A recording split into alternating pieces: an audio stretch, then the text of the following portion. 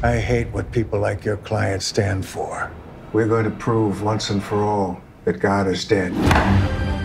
You're passionate about what you believe. I mean, let's face it, it's why you're in trouble in the first place. A student asked a question about remarks allegedly made by Jesus, and your answer incorporated Scripture itself.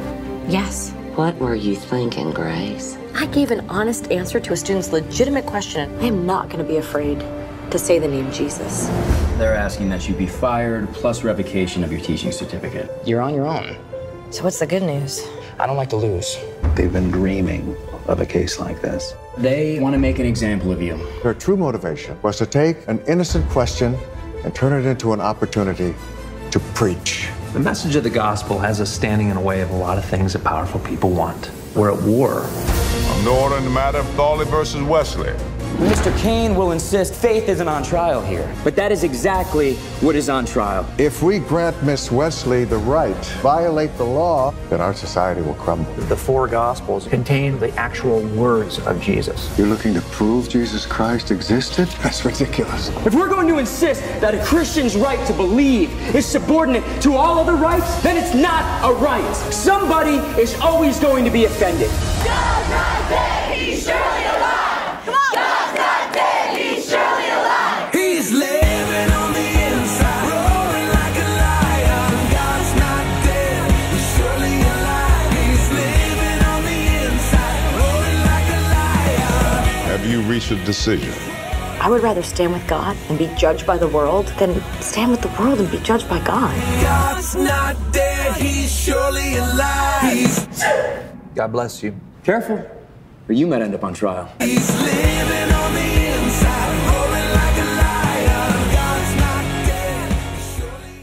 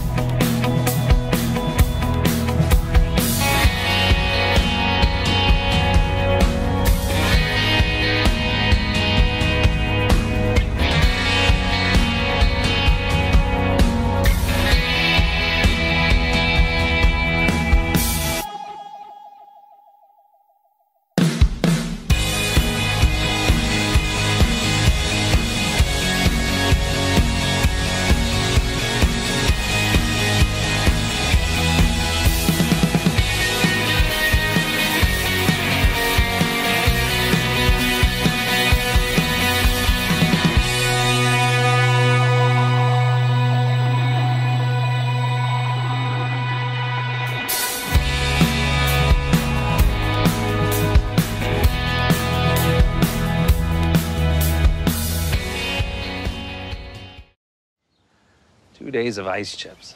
I'm starving. I'm hungry as well, David. How about I take you for a nice tuna melt? David Hill.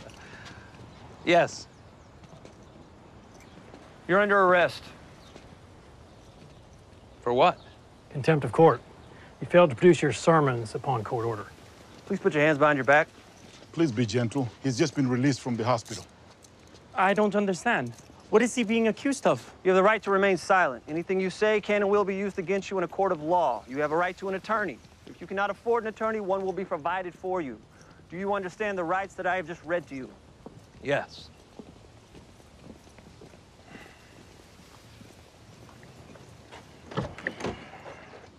Sorry about this, Pastor.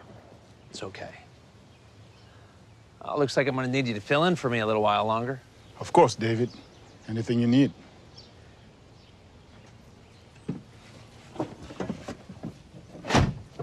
What do we do now? Same as always, Martin.